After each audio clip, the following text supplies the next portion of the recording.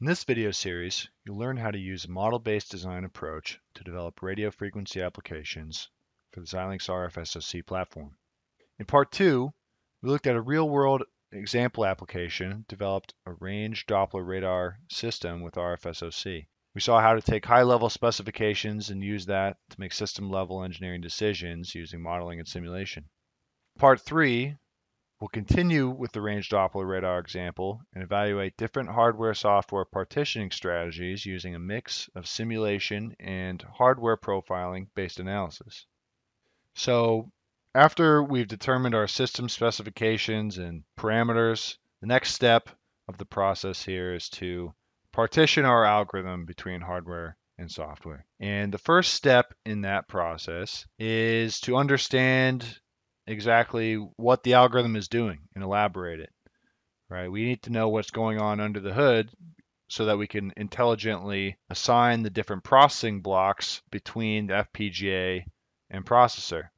And so we saw in the previous model I showed there's a range-Doppler response block which was producing that plot we saw. This is our processed range-Doppler output. The MATLAB source code is actually available for that block. If you double click and bring up the block parameters, it will bring you to a source code link. So you can see exactly what the MATLAB code is that's used to implement it under the hood. And so this is extremely helpful with elaborating your high-level functions into the low-level processing blocks that you actually need to implement. We can look at a model here that I've created as part of this algorithm elaboration step.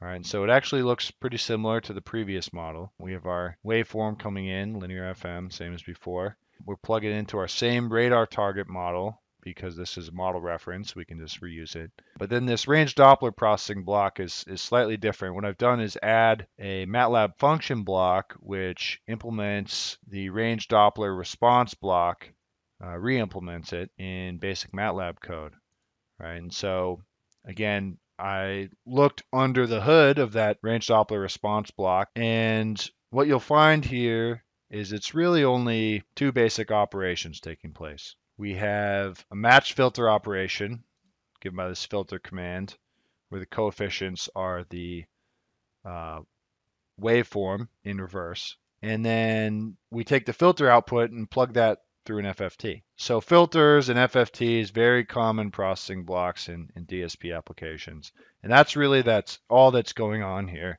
in terms of the range-Doppler processing. So then we can instantiate our MATLAB version of that block in parallel with the reference and then simulate them together, right? And so we see visually the output looks the same, right? Here's our two targets.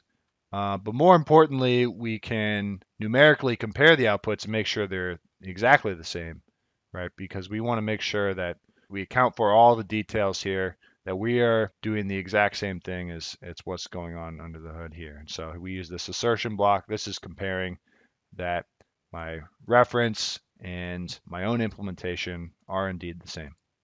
And so this is a really valuable exercise to go through just to understand here more about things like the data sizes and types. What are the underlying operations here that you're going to need to implement? And so after I've done that algorithm elaboration step, we can take our analysis a bit further here and think about the way that the data is coming into our system, right? So we have a range samples for a given pulse, and we integrate multiple pulse intervals here to form up a matrix of samples. We saw that on the range dimension, we're computing a match filter. And one thing to glean here is that the range computation can be performed immediately as the data comes in from the ADC. We don't have to put it anywhere. We can just stream those samples directly to a filter as they come in. Now on the pulse interval dimension, we are computing an FFT. And the thing to notice here is that the entire frame needs to be present before we can start doing that FFT, right? So we need to put all these range samples somewhere in the meantime until we've formed up the whole matrix, and then we can start processing the FFT. And so now here we're going to lay out two possible approaches for how to partition this processing chain, right? So we have three basic blocks, our match filter, and an FFT, and then detection, which is that 2D CFAR. We're going to leave that out of this analysis for now. Really just consider the the partitioning of the match filter and FFT. So we have option A is to do those first two processing steps all on the FPGA. And option B will do just the match filter on the FPGA and do the FFT on the ARM. And so let's look at some ways that we can analyze the various options here. So for the first option, again, that is the FFT taking place on the FPGA. Let's consider the size of our data matrix, right? So we have up to 4096 range samples times 512 pulses per CPI at 24 bits per sample, right? We have IQ 12 bits. That's 48 megabits of data to store that whole matrix. And a simple approach would be to just store it all on block RAM on the device. That would make accessing it very easy. Doesn't have to leave the chip. But we look here at our product table, and for the ZU28DR device that's on the board we're targeting, we see we have 38 megabit of block RAM, right? So fortunately, that's too much data to fit completely on chip.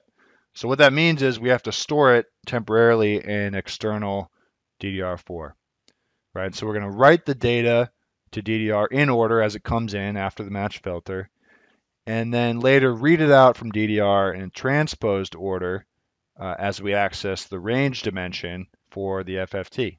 And so storing the data off chip is going to invoke another level of analysis we need to perform here, and that's basically how long is it going to take to do this operation of storing off chip in external memory and then reading it out in transposed order.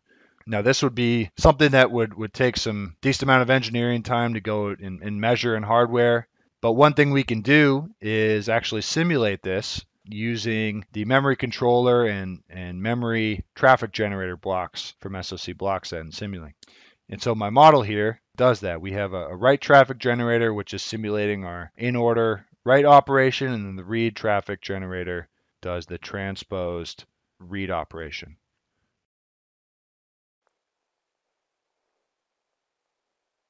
And so after running simulation, I'll double click here on this memory controller block.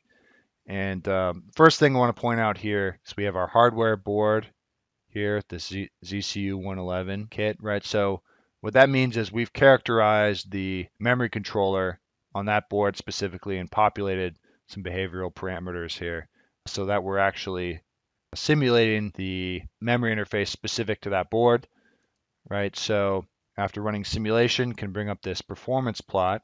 I'm going to plot the bandwidth over simulation time for master 1 and master 2, which are my write traffic and read traffic respectively. And so what we're going to see here is that the in-order write operation happens very quickly, right? We get a maximum bandwidth here of 500 megabytes per second, but the read operation is very slow. So we only get up to about 25 megabytes per second. And the reason for that is because the data is stored in memory out of order, right? So we have to read words one at a time, whereas the in-order write operation can be really fast because we can use large burst lengths. And so putting that together, we see a total time estimate here for this transpose operation with DDR about 438 milliseconds, right? So that's just a metric we're to keep in mind as the result of analyzing this option A. Now for option B, so if we think about the size of our data here, this 4096 by 512 matrix we're dealing with. So what are we actually doing? It's the FFT length is 512, and we have to do that 4096 times. And one way we can speed this operation up is actually take advantage of the quad-core ARM processor inside the processing system, and then distribute the workload between the 4 cores in order to get a 4 times speed up versus doing it on 1 core, right? So we compute the FFT for range bins 1 through 1024 on core 1, and so on, divided between the 4 cores, right? And then finally gather the full output frame. Now, to analyze the timing of this, there's different ways you could try and kind of estimate just based on the algorithm how long this would take, but really the best thing to do here is to go and measure it on the hardware itself. It's actually really easy to do using a tool called Processor in the Loop, which lets us do profiling on the device and actually measure the real numbers, right? So that's going to be the most accurate way to do it, of course, and turns out it's really easy to do using Simulink. And so we'll open up our processor in the loop model here. And so you can see I have some test input here, which is 1024 by 512 matrix. Again, that's the 1/4 of the full 4096 by 512 matrix. Dig in here, I've got my reference model doing the transpose, do a data type conversion from int16 to floating point single so that we can take advantage of the floating point neon instructions. And then we got an FFT block here, right? Which is with embedded coder, this is already going to generate target optimized code for the ARM that takes advantage of that floating point engine. And so it's a really simple model to build up. I'm going to run this, and you'll note here with this PIL notation here, it's going to run this target model reference using generated code on the actual hardware target. And so what it's doing now is compiling that, and we're going to go out and run it and return the timing results.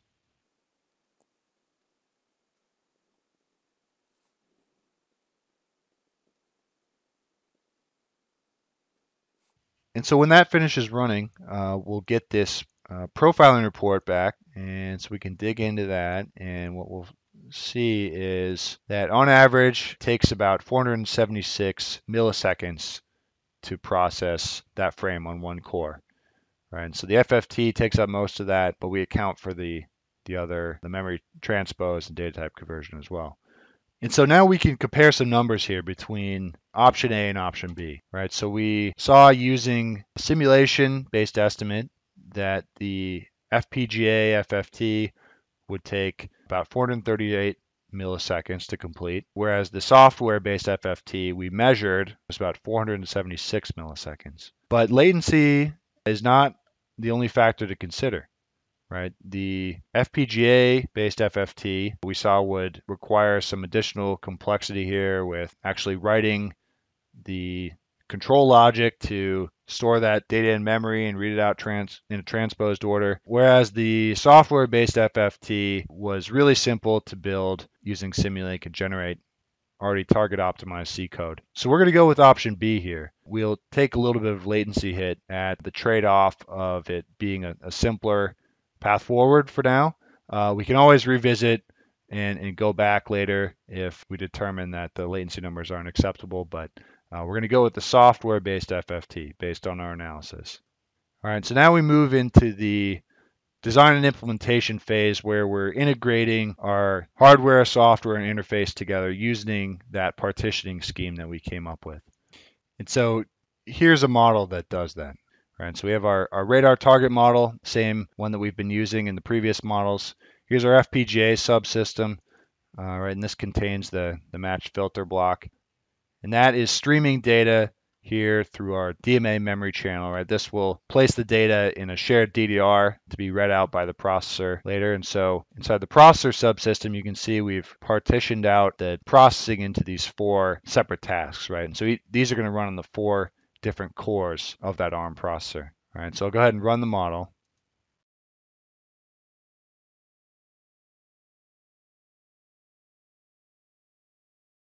And there's a couple things to point out here. So we can bring in here our displays, right? So one thing we're seeing here is the effect of quantization, right? So I'm simulating the ADC and DAC quantization and the effect that has in bringing the noise floor up, right?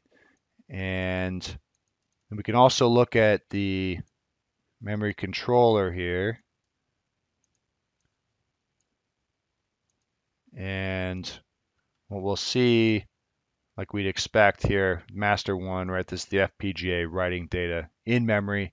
We see the same almost 500 megabyte per second bandwidth, which matches, again, what we saw with the model we were using to test the performance of the transpose operation. But here, the FPGA just sending the output of the filter into memory, right? We get a really high bandwidth achieved here of 500 megabytes per second. And then another thing we can look at here on the processor side. So we can actually simulate the latency of the processing tasks and plug in the timing information that we gathered using the processor in the loop profiling. And so we'll see that here. So I'm going to plot the runtime of each of my tasks. Remember, I had 4 different data tasks, right? And I'll plot those 4 separately. They all run for the same amount of time. You can see that the result isn't available until the end of this, right? So regular Simulink blocks execute with 0 duration, right? We can actually simulate or incorporate the timing of your software into your system level simulation, right? And that lets you characterize the latency of your system as a whole by incorporating those software timing effects. This concludes part 3 of the video series. In part 4, we'll show how to generate C and HDL code for the range-Doppler radar algorithm and automate the deployment of our prototype design to the Xilinx ZCU111 development kit.